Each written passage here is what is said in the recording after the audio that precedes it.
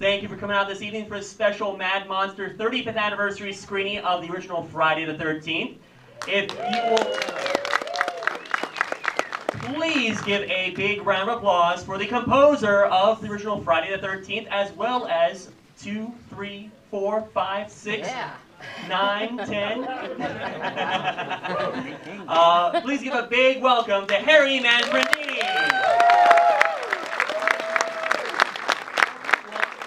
Thank you for joining us this evening, Harry. And hard to believe it's been 35 years now since this movie first came out May 9th, 1980.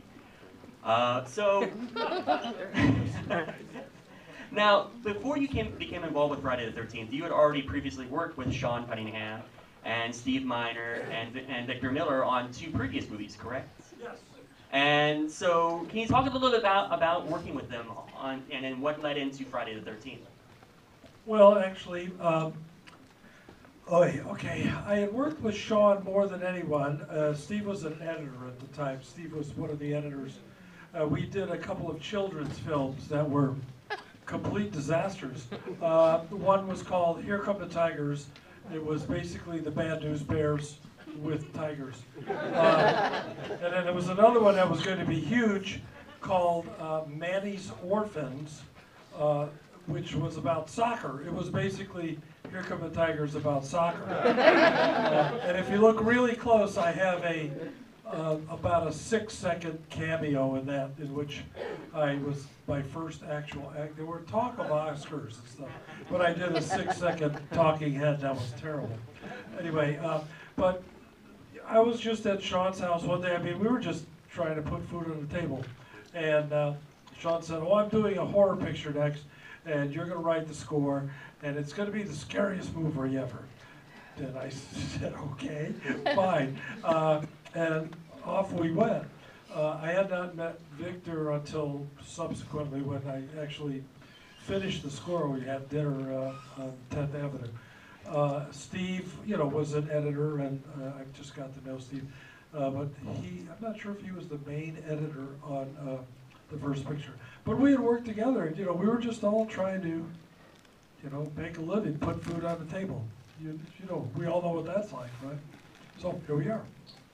So, at what point, at what stage do you typically come on board a production, and tell us a little bit about the work that you have to plan out and map out? Do you have access to the script ahead of time that you begin processing in your mind what possibly could work, and then go into actually seeing the visuals, or how does that all work? With horror pictures, I tend not to want to read the script. I tend not to want to see the dailies.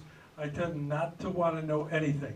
I want to see the picture at least in a fairly good rough cut. With Friday the 13th, I didn't read the script, thank God, because I would have, are you out of your mind? But I want to see the picture straight through the first time, just like a couple of you, these 2 people, a lady up there, a girl over there, are going to see it for the first time. Because you only get to see a movie the first time once. And I want to get the visceral reaction to the picture. I want to see where the real scares are. I want to see what my job is going to be to scare the pants off of everybody, to try to get you to relax so I know something's going to happen. So I want to get that one feeling. I can see the overall arc of the picture. I want to see what it's really going to take, what this picture really needs musically. If I already know what's going to happen, and somebody jumps out of a closet and stabs somebody, I can't get that feeling of the person jumping out of the closet because I already know it's going to happen. So you only get one shot at it the first time. So with horror pictures, especially, I only like to see the actual picture. I come on at the very end. There wasn't any music in it when I saw it, which it's hysterically funny with no music. Now, how different was that for early rough cut that you first saw compared to the final cut of the movie? It was practically the same. There was very, very, very little changes. Subsequent versions of Friday got edited a lot more thanks to the MPAA and things like that. But for the most part, the picture was exactly the way I saw it. So talk a little bit about your collaboration process with on the first movie, Sean Cunningham as director. How much freedom does he give you to create the musical world that you want to create? How much input, how much day-to-day impact does he have on that process? Day to day, very little. We've already done 2 pictures that he trusted me, and he still trusts me, and we basically, you know, our contracts are like, you do the music and that's good. All right, so it's like that. He's very, very trusting with what I'm going to come up with. On occasion, I remember a couple of times where, in a completely different movie, where I had written something and he went, "Oh, you went, ah," and I wanted you to go, "Oh," and I went, "Oh." So then I changed my to "oh," and then he was happy. But sometimes but for the most part, he trusts me.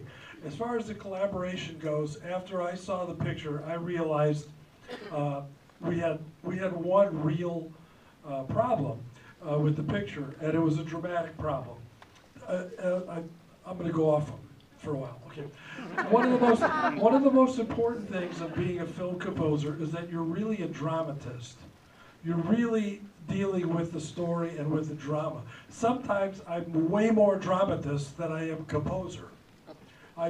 Sometimes just one note works, you know, but I don't have to write some fugue or some crazy thing that I learned in school. I would just one note. Ooh, that's making it happen.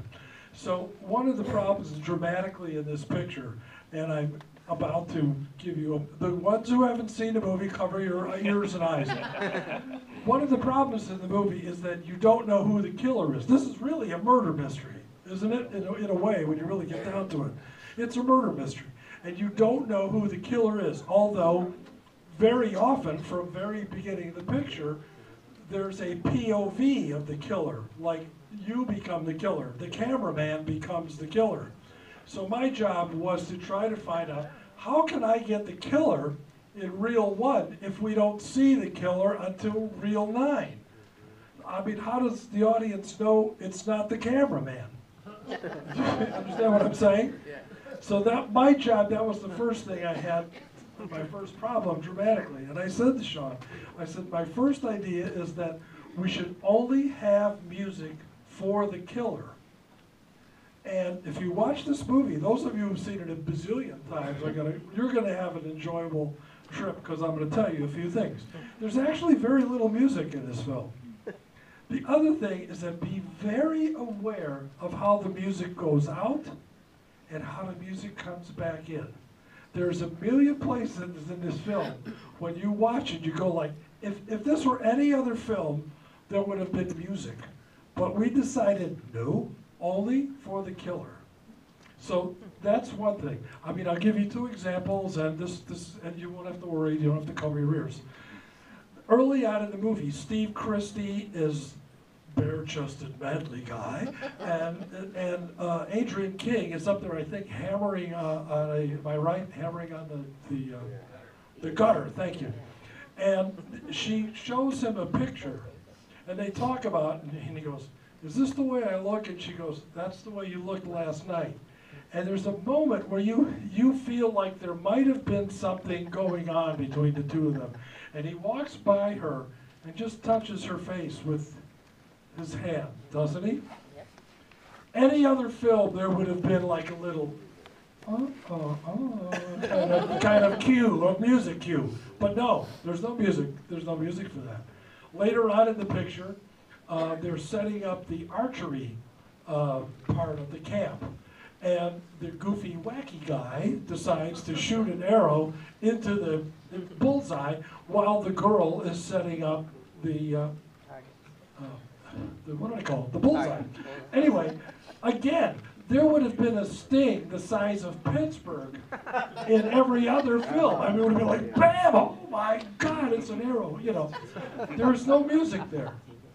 Be really aware of how I take the music out and how I bring the music back. Watch it, because here's the trick, dramatically. how many of you, well, you're like all 13 years old, but you remember in the old carnival days when some guy would like hit, the manly guy would, you'd hit the thing with the hammer and the thing would go up and ding, and well, he's manly because he hit the bell, okay? What's it called? The high striker. Thank you, sir. Anyway, what's happening is this. In this film, you're sitting there and you're at a 7. You're at a 7. So if I scare you, the most I can get out of you is 3. Because you can't go higher than 10. Okay? So my job is to get you to come down from 7. To get you down to 3, and then wham, hit you at 7. I'll give you another place to watch. And this is where acting comes in. There's a scene where Adrian is, without giving anything away, Adrian is in a kitchen. And in her hand, I believe, is a baseball bat and like a fork for a turkey. What do they call them? Carving fork. A turkey fork. Okay, all right. She's standing there and she's scared. You know, she's been being chased and she's scared to heck. And all of a sudden she stops and she goes like this. She sighs. Watch the music go out with her sigh, because I want, for a moment there, she feels like, I'm okay.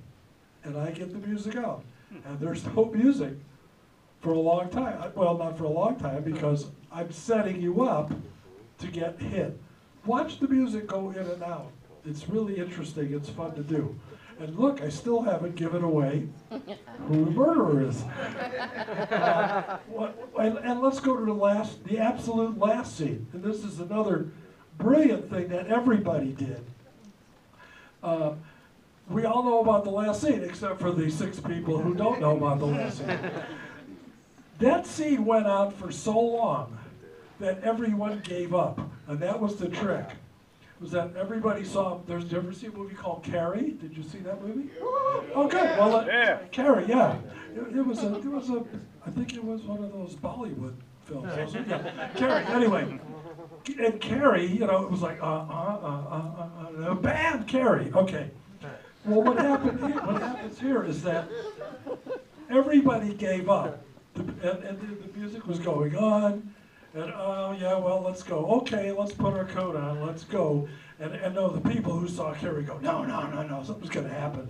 You know. And then, of course, finally the people who saw Carrie gave up. And everybody had given up because it just went on for so long. And, of course, then it happened, and that's when everybody goes, you know, everybody went crazy. Or at least 6 people here will go crazy. Anyway, so there was that. One of the fun problems about that was I was about to score that, and I'm going like, oh, this is great. I haven't written one melody in this entire film, and now I have to write a melody. So I wrote this country western song that plays in the bar, not in the bar, in the diner, Sail Away Tiny Sparrow, which was a rip-off of a Dolly Parton tune. It was somewhere in that Dolly Parton tune it said, fly away little bluebird, and I went, little bluebird, sparrow, sail away. All right, anyway, so I wrote this song. It was the only melody I actually wrote. So if you listen really closely, the music that's playing in the boat, where she's in the boat by herself, well, I said to myself, she's in a boat, she's sailing away, everything's cool. So I just took the melody from the diner and played it a little bit slower and flanged it and stuff. Okay, I'm done talking.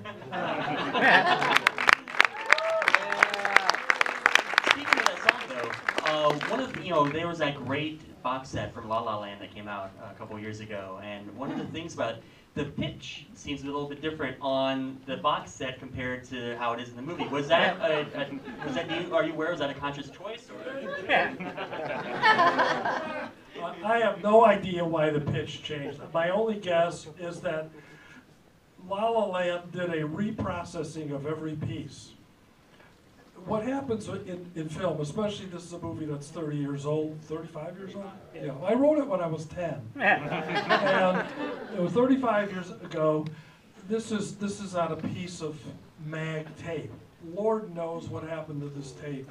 it got transferred again, and then it got transferred again. And then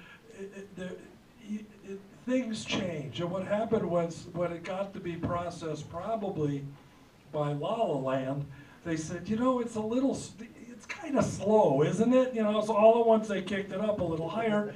The pitch changes. Suddenly, it doesn't sound like it sounds like a girl singing, and there was a boy singing, and it's not the same key and everything like that. So it's just something that happened. It's still the same song. There was something else I wanted to say. Nobody actually asked me why. Yeah, I wanted to go ahead and step in there since you just mentioned. But so you've told this story many, many times, and I'm sure you'll tell it many, many more times to come.